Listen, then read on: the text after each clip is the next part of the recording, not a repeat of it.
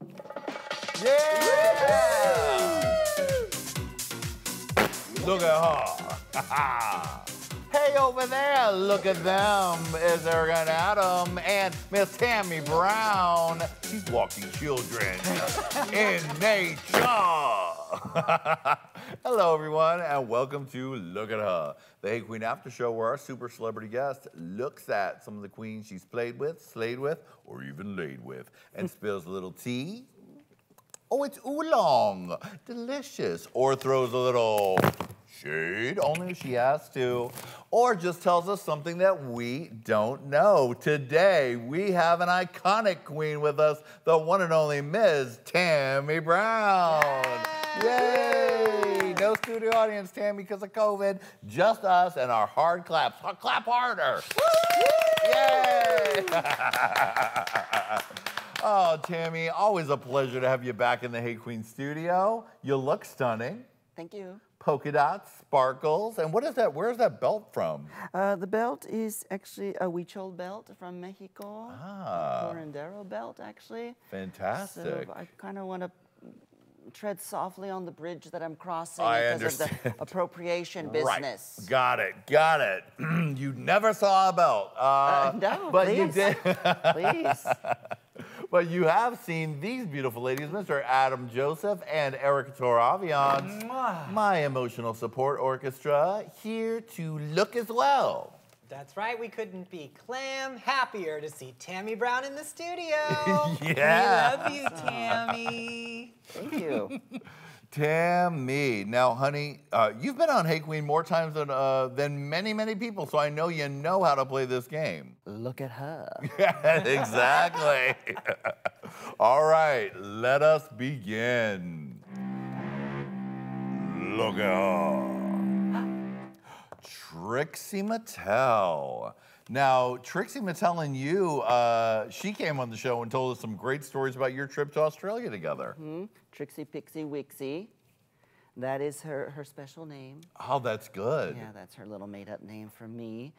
You know, Trixie's just wonderfully supportive of me, always, you know, includes me on her tours and whatnot. And I have to tell you, I love her husband. He's really fun. Wonderful. You know, we gossip a little bit. But that's off the record. Right. Now, there was the famous story she told us on this show about when you guys were going through customs. Do you want to regale us with that tale? Well, I told them that I was a top-notch transvestite at security, and that always kind of lets them let you go through. Just tell them you're a transvestite, and usually they'll let you through. What's it like performing, you know, because Trixie is one of the Drag Race girls who has a fan base outside of the Drag Race world that are very young. What was it like performing for that audience? Well, I mean, it's simple. Just get up there and razzle-dazzle them.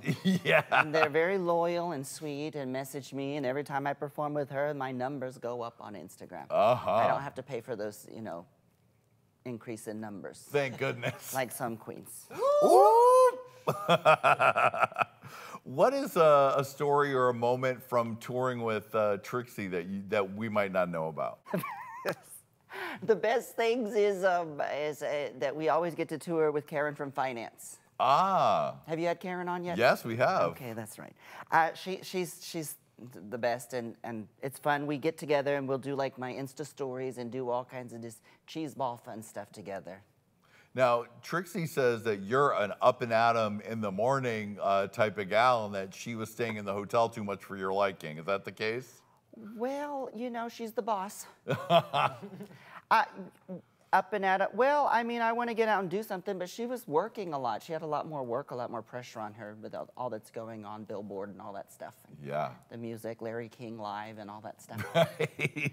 You know, I was thinking about that because I'm really not a morning person, to be honest with you. But when I'm around people and stuff and we're on showbiz, you know, I'm going to be chipper and be excited, but in reality, like when I'm there with my friend Jay Lynn in Long Beach right now, and I'll go and chant early. They like to chant so early, so I'll go chant with them, and I'm like, don't say anything. Let me just let me open up, and when I'm ready, I'll wake up. But I mean, I chant, I'll lead and everything, but I just don't bother me in the morning. I'm not a morning person. Now, Trixie has her own makeup line. Is a Tammie makeup line something you ever would like to do? Actually, you know, I really would like to do a line of biodegradable products. Biodegradable nails, for sure, would be a great idea. Yes. Because there is plastic that's made out of organic material. Not that oil's unorganic, but oil should stay in the core of the earth. Frack you later, RuPaul. But, well, for the hearing impaired clap that are home. But I think it's, you know, I want to create like, and go back to the old style where the lipsticks are in metal tubes and compacts in a metal tube and stuff, I mean in a metal casing and stuff, instead of all this plastic. Because you already know there's these huge places in the ocean and there's the microplastic that's coming out of our rain and we're breathing it in all the time and eating it, and it's in the carrots and in the beetroot. Yeah. It's that plastics are everywhere, Tammie. They so it's are definitely our enemy to defeat. But with studying Paul Stamets and mycobiology, which is the study of mushrooms, mushrooms can actually eat through plastics and oils and stuff like that. And they've been around for centuries. There's even a theory that, you know, they've evolved, you know, helped the evolution of the planet and whatever. So. Always a fountain of knowledge, Tammie. I want to get some of those mushrooms and put them on those islands of plastic in the ocean, and maybe we can solve some of our problems. We got to do something. That's very important. Do. And you can eat the, you know, and there's different kinds of, not this, you know, magic mushrooms. By the way, I take those from time to time, but they don't give me the kind of high that I like. I'm naturally high. Sometimes I think I might have a chemical imbalance or something. But, because I don't get high on them really like, woo, I already feel on my own, you know. I can feel the vibration on my own. I don't need those, but. The mushrooms, you can eat them, and they're also very good for your system, your body. They heal your body. And Paul Stamets was even cured of his stuttering from an overdose, too many mushrooms one night. It's not some made-up crap like methamphetamine, you know, and then you end up collecting shampoo bottles and masturbating for 17 hours. On that note, look at her. Oh, this one. Mrs. Kasha Davis. Kasha Davis. Kasha Davis and I, we have a hoot, and we do the Tina scoot. Yes, you both love Tina Turner. Big time Tina Turner fans. And she actually messaged me the other day, and she was showing me she had gotten the new one of these books, a photo book that came out. There's two actually. One is released with a Tina Turner book. And it's released like with a swatch of this Armani fabric, but it's really just that kind of flat-on rhinestones, not like they were sewn on or pronged on, so I could care less. And then there's like the whole, like, you can get it, it's like $2,500. Wow, for the book? Yeah, and my dear friend Donovan Marcel was like, all right, then I guess I'm gonna have to prostitute myself now. He's a big Tina fan too, the Tina Roos, I like to call us.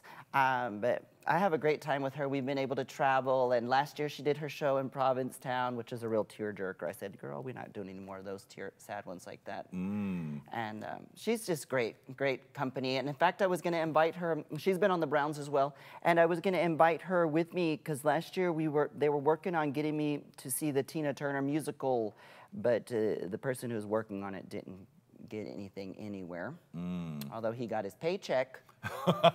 But he did not get Tammie Brown in the audience for the Tina Turner musical. No, and a special time to meet her. Yes, and oh my gosh. I would like to meet her, but who knows now with COVID, and she is going to be 81 this year. But Kasha's great. We've toured and had a lot of great times together. What's the most fun you guys have had in Provincetown? Because that seems like it's kind of like it's Drag Queen Central in the summer. All the Drag Race girls are out there. For me, the funnest part is probably riding on the rickshaws. With Martine. Oh, Martine, your driver? Yeah. Lovely. Does Miss Kasha Davis like the rickshaws? She has fun. We ride around. We'll go have drinks, but she doesn't drink. She's a pusher. Right. But you know, she's in the Alcoholics Anonymous. Yeah. But she still has fun. Of course, one can always have fun. Now here's another Provincetown friend of yours. Look at her. Oh, Milk. Now you guys were performing in Provincetown at the same time. Yeah, Milk and I, she would come over and I'd cook for her with Jose Guzman Colon, and we'd cook, and Ezra Tawala was my roommate, and we would ride the rickshaw together, and we'd go out and promote on the streets together, and it's always a great time. The only problem I have with Milk is she's also a queen with a cause, but she never calls me back. Oh, Milk, get it together. Her and Nina Flores. Jeez Louise. DJ Flowers, excuse me. Of course, as we talked about in the main show. Now, when you're in Provincetown, what's a typical day? And who you were roommates with someone? You were living in a house? Okay. What was that like? Well, first of all, the rent is overly priced there. It's outrageous. It was like $16,000 for 2 of us in an upstairs apartment. Ezra Tualo and myself. Ezra is the football star. And he's been on Ellen, you know, and he said she wasn't that toxic. He was praising her. Oh, okay. Mind you, I do know other people that work for her and have said that she's a real, you know, something else, but that's okay. I would like to go on her show. I've thought about it before, but I mean, who wants to go? If she's going to be mean, I don't know about that business. You know, but a typical day in Provincetown is a circle. Right. Just a circle. Because you get up, you have your stuff, you go, you do on the street promotion. You go on the strip and you promote on the strip, and you have to hand out the flyers, and you do it in drag, and then you go and then you do your show, and you know, and then you do the meet and greet and whatever, and then you party a little bit or party all night. I didn't sleep much when I was there. I was really having a good time. Yes. I sure was, and riding around in my rickshaw. Now, Milk had a bit of a difficult time after her All-Stars, and the fans really sort of came after her, calling her delusional and everything else. What was your opinion of that whole situation? Well, it wasn't me. Well, I know that. I know. No. We've had her here, and we love her. I don't think she's delusional. I think she's great. But actually, she had a real high-concept show last year, and being that she was at a new venue, too, the sales weren't as well and stuff. Not like mine were the best either. You have to build up there, build up.